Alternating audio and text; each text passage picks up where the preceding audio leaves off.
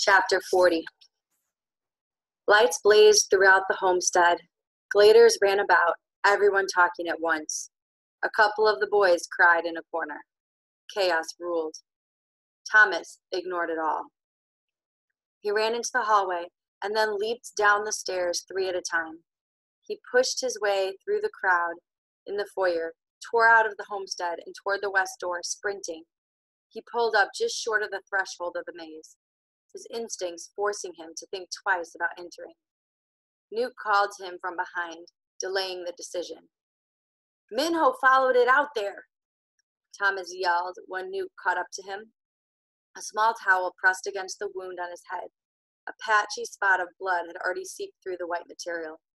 "I saw," Newt said, pulling the towel away to look at it. He grimaced and put it back. "Shuck it, that hurts like a mother. Minho must have finally fried his last bit of brain cells. Not to mention Gally. Always knew he was crazy." Thomas could only worry about Minho. "I'm going after him." "Time to be a bloody hero again?" Thomas looked at Newt sharply, hurt by the rebuke. "You think I do things to impress you, Shanks? Please. All I care about is getting out of here." "Yeah, well, you're a regular toughie. Right now, we've got worse problems." "What?" Thomas knew if he wanted to catch up with Minho, he had no time for this.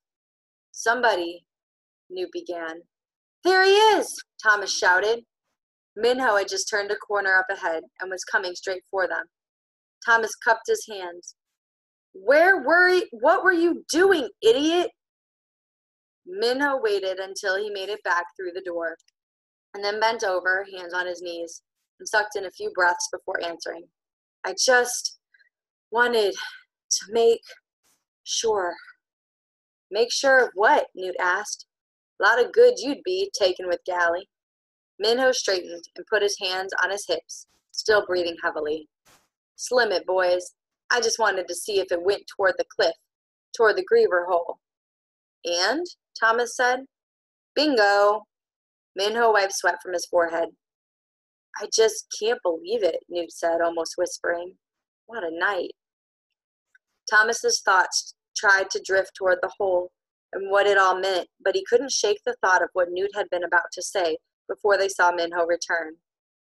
"What were you about to tell me?" he asked. "You said we had worse—" "Yeah." Newt pointed his thumb over his shoulder. "You can still see the bug and smoke." Thomas looked in that direction. The heavy metal door of the map room was slightly ajar, a wispy trail of black smoke drifting out and into the gray sky. "Somebody burned the map trunks," Newt said. "Every last one of them." For some reason, Thomas didn't care about the maps that much. They seemed pointless anyway. He stood outside the window of the slammer, having left Newt and Minho when they went to investigate the sabotage of the map room. Thomas had noticed them exchange an odd look before they split up, as if almost communicating some secret thing with their eyes. But Thomas could only think of one thing. "Teresa?" he asked. Her face appeared, hands rubbing her eyes. "Was anyone killed?" she asked, somewhat groggy. "Were you sleeping?" Thomas asked.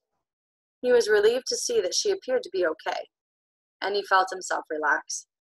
"I was," she responded, "until I heard something shred the homestead to bits. What happened?" Thomas shook his head in disbelief. "I don't know how you could have slept through the sound of all those grievers out here. You try coming out of a coma sometime, see how you do." "Now answer my question," she said inside his head.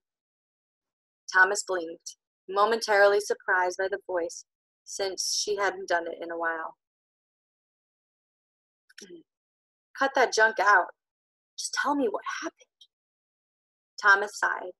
It was such a long story, and he didn't feel like telling the whole thing. "You don't know Gally, but he's a psycho kid who ran away, and he showed up, jumped on a griever, and they all took off into the maze. It's really weird." He still couldn't believe it had actually happened. "Which is saying a lot," Teresa said. "Yeah." He looked behind him, hoping to see Alvy somewhere. Surely you've let Teresa out now. Waiters were scattered all over the complex, but there was still no sign of their leader. He turned back to Teresa. I just don't get it. Why would the Grievers have left after just getting Gally? He said something about them killing us one at night until we were all dead, and he said that at least twice. Teresa put her hands through the bars, rested her forearms against the concrete sill. Just one a night? Why? I don't know. He said it had to do with trials or variables, something like that. Thomas had the strange urge he had had the night before to reach out and take one of her hands. He stopped himself, though. Tom, I was thinking about what you told me. I said, and that the maze is a code. Being holed up in here does wonders for making the brain do what it was made for. What do you think it means? Intensely interested, he tried to black out the other shouts and clatter rumbling through the glade as others found out about the map room being burned. Well, the walls move every day, right? Yeah? He could tell that she was really onto something. And Minho said they think there's a pattern, right? Right. Gears were starting to shift into place inside of Thomas's head as well, almost as if a prior memory was beginning to break loose.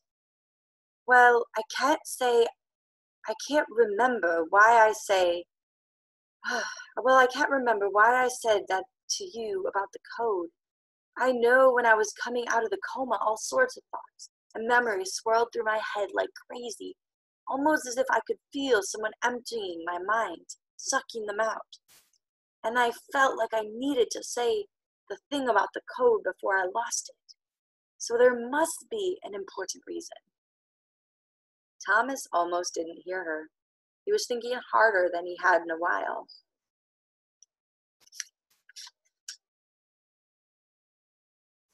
They always compare each section's map to the one from the day before, and the day before that, and the day before that, day by day, each runner just analyzing their own section. What if they're supposed to compare the maps to other sections? He trailed off, feeling like he was on the cusp of something. Teresa seemed to ignore him, doing her own theorizing. The first thing the word code makes me think of is letters. Letters in the alphabet. Maybe the maze is trying to spell something. Everything came together so quickly in Thomas's mind, he almost heard an audible click, as if the pieces all snapped into place at once. You're right! You're right! But the runners have been looking at it wrong this whole time. They've been analyzing it the wrong way. Teresa gripped the bars now, her knuckles white, her face pressed against the iron rods. What? What are you talking about? Thomas grabbed the two bars outside of where she held on, moved close enough to smell her, a surprisingly pleasant scent of sweat and flowers. Minho said the patterns repeat themselves, only they can't figure out what it means, but they've always studied them section by section, comparing one day to the next. What if each day is a separate piece of the code, and they're supposed to use all 8 sections together somehow? You think maybe each day is trying to reveal a word? Teresa asked. With the wall movements? Thomas nodded. Or maybe a letter a day. I don't know, but they've always thought the movements would reveal how to escape, not spelling something. They've been studying it like a map, not like a picture of something. We gotta... And then he stopped, remembering what he had just been told by Newt. Oh no. Teresa's eyes flared with worry. What's wrong? Oh no, no, no, no, no, no, no, no, no, no, no, no, oh no, oh no. Thomas let go of the bars and stumbled back a step as the realization hit him. He turned to look at the map room. The smoke had lessened, but it still wafted out the door, a dark, hazy cloud covering the entire area. What's wrong? Teresa repeated. She couldn't see the map room from her angle. Thomas faced her again. I didn't think it mattered. What? She demanded. Someone burned all the maps. If there was a code, it's gone. End of chapter 40.